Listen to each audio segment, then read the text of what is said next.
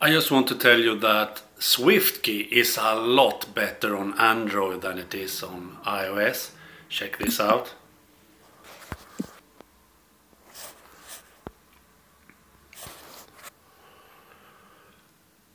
The biggest reason why I think SwiftKey is better on Android than on iOS is that it has a clipboard manager built in. So I don't have to install a third-party clipboard manager anymore.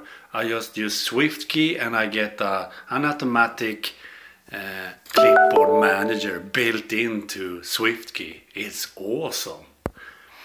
And the other reason why I think SwiftKey is a lot better on Android is that, as you can see, you have the numbers visible on the letters. So for example, if I want to type a 4, I can just hold the R button and I get a 4, or a 7 if I hold the U button.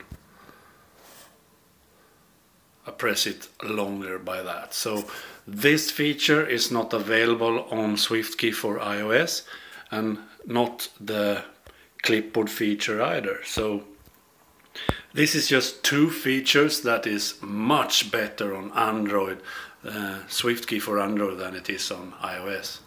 Okay, bye.